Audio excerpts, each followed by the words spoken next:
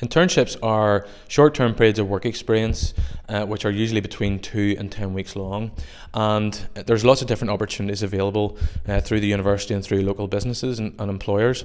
If you're a first or second year undergraduate student, then there's some key programs you should be aware of. The first one is the Santander SME Internship Program.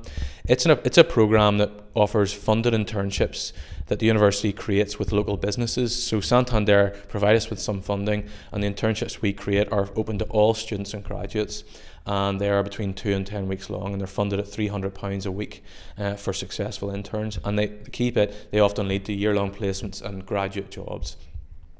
For final year students, the Santander program is also available in the same format, and you also have another internship program which is exclusively available to Ulster University final year students graduating in summer 2018, and that's the Professional Experience Program. Through that program there will be 30 graduate internships which are paid at £1,000 a month, but it also includes a postgrad certificate qualification alongside your internship, and about 80% of participants in that program get offered graduate level jobs at the end.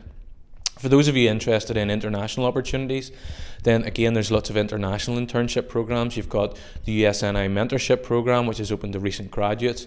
You've got Generation UK program through the British Council. There's lots of different opportunities, and really the key thing for you is that if you're interested in an internship, which I hope you are, you should call into the Career Development Centre or log on to the Employability portal to find out more information on what's available.